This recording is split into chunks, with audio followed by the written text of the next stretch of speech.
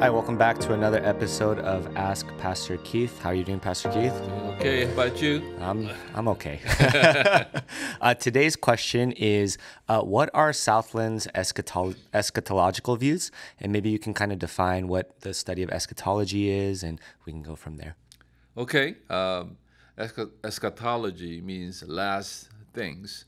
And usually the people talking about Revelation, Daniel, Ezekiel, and other parts of the Bible like Second Timothy and First, Second Thessalonians, and other places that talk about the prophecies, apocalyptic writing, we call it.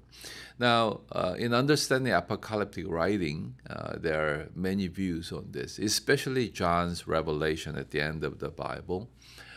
Some people think it is the past history of the church is compiled in that way. And then some people think it's a cyclic, it's a cycle that churches go through. And some people just see it as a symbol of, the seasons of church. And some see it as the future events that are yet to happen. So there is some difference in view of how we approach this apocalyptic writing.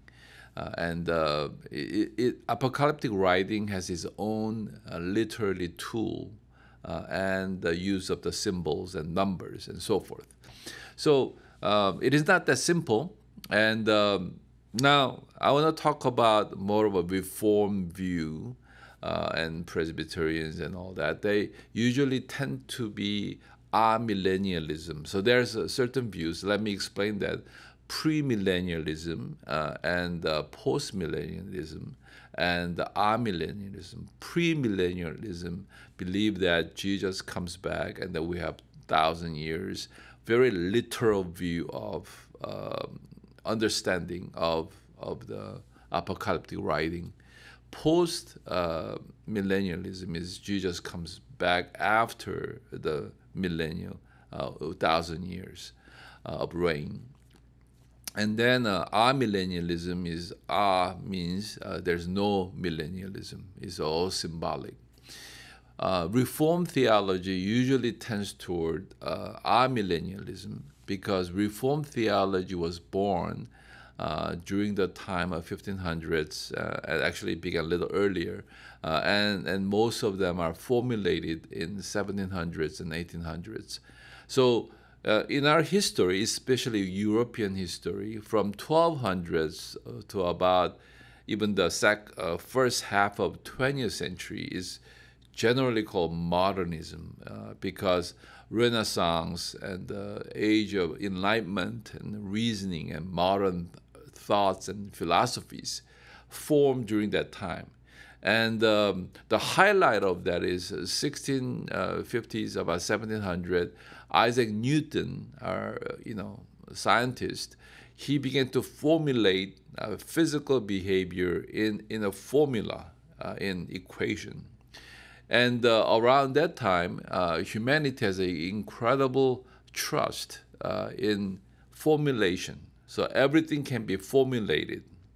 And because of that, Reformed theology is beginning about 1500s and so forth, have that milieu of thinking built in. So everything can be formulated. So systematic theology was born, and we know John Calvin Institute. He wrote it when he was 21. This is incredible, actually. But before that, Thomas Aquinas wrote something called Summa Theologica, and it's a multi-volume thing. And he was commissioned by the church, Catholic Church, to write down the minimum things that we need to believe as a believer. But it's a multi-volume thing. It came.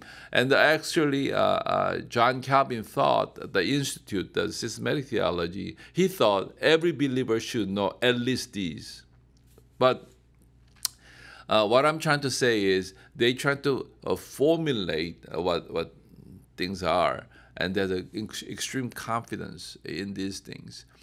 Unfortunately, the work of the Holy Spirit cannot be really formulated or supernatural. By definition, just having a same condition does not produce same result. That's supernatural.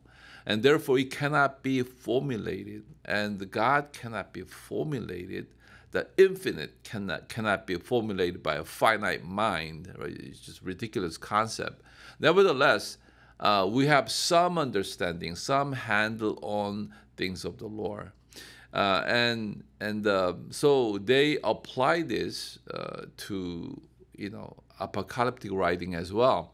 Now, what happened is after 135 A.D., Israel was no longer in existence. With the Masada suicide, everything's gone.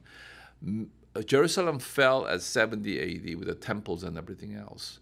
Now, expunging of Israelites out of that Palestine land happened, around that time, 135, around that time. Therefore, when the theologians look at Israel's history and the reference to Israel in 1500s and beyond, Israel must be a symbol. It's not a real entity anymore. And because of that, everything was justified by symbolizing as a symbols and types and whatnot. Now, that was applied to apocalyptic writing as well. Now, it creates some problem. After 1948, Israel once again become a physical nation and all that. There is no correction, theological correction as a result of it. Only group of people who are doing that was at the time was a dispensationalist. I know it's a lot of terms, but Protestant theology usually is covenant theology, and there's a very thin slide of dispensationalists who believe that God deals with the humanity in different economy of God, different dispensations. As a result, those are taking, especially those group of people, there are others as well, but especially those who took this apocalyptic writing in a literal sense, sometimes too much. As a result, they have become pre-millennialism, and the 1,000-year reign of Jesus on earth as a literal thing, and then it comes back after that, and they believe in rapture, as against amillennialists don't believe in rapture or any kind of a 1,000-year reign, but it's a development of humanity and so on and so forth. So there's a clash between literal translation and the symbolic translation. Now, post-millennial is same thing with the premillennialism, but having Jesus come after when humanity has pretty much control all the elements. Now, so all these things, and with that, even make things more difficult or complex, is premillennialists have the rapture place in before the tribulation or in the middle of tribulation or the after the tribulation. That's a pre-trib premillennialism or mid-trib premillennialism or post-trib premillennialism. So where do we stand as a Southland?